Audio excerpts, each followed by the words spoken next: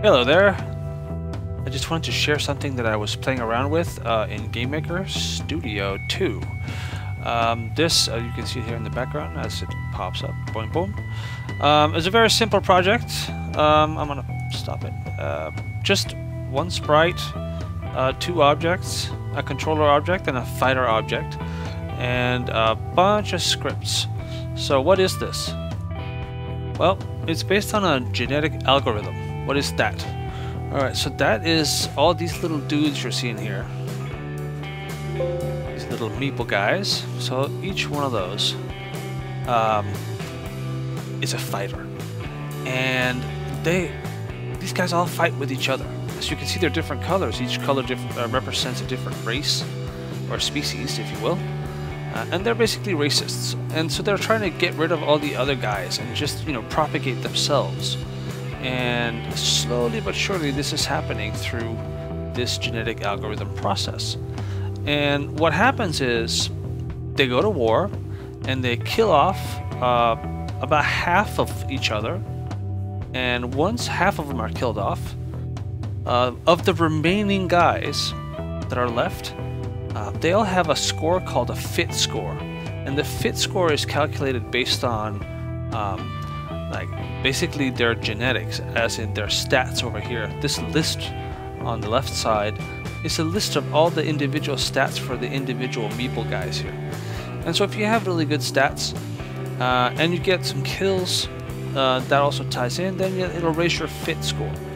And so if you survive the battle and you have a high enough fit score, you'll be a good partner for mating.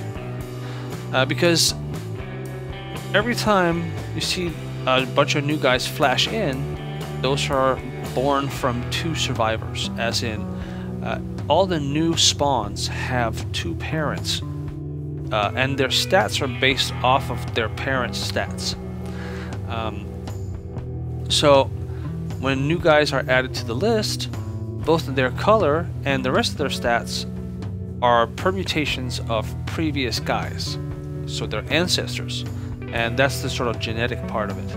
And slowly but surely they evolve into all being sort of the same guy, or at least a couple of big groups, and then they fight it out and one of them will come out victorious in the end.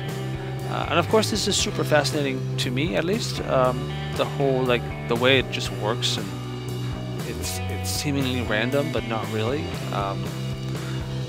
It's super fascinating watching the algorithm go through its thing and just seeing here. This one passed through 62 generations before Red clearly won the battle. And I coded all this, as I said, in Gamemaker Studio, just because I'm comfortable with Gamemaker Studio, and I was actually kind of curious to see if it could even be done in Gamemaker Studio. I've seen tutorials about doing it in Python. I've seen tutorials about doing it in various other languages, but Unity and C#, but not Gamemaker Studio. So I wanted to see if it was possible, and I did this in probably about 10 hours or so. 2 sessions. One of them was overnight when I couldn't sleep, so I made a ton of mistakes, and the code is super sloppy. I'm not particularly proud of the code, but I am pretty happy with the results of the actual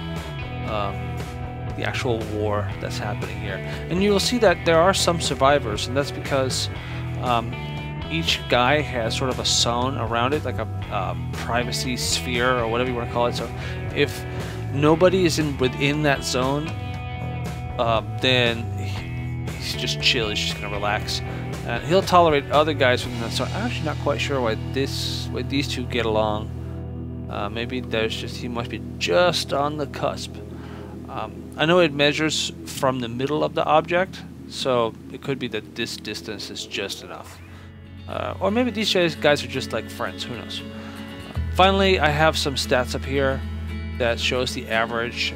So the average score at the end was 9.87 was the average fit score, which is, I think, the minimum required for breeding is 12. I think it is. But these are all parameters that are fun to play with, like what's the minimum fit requirement, what is the weight of the different stats when calculating the fit, and what else? You could play with the population size. That'll also change how things play out. This is about 500, and I left it at that because it runs fairly smoothly, so it's easy to see what's going on without being super cluttered, while still cluttered enough to be entertaining.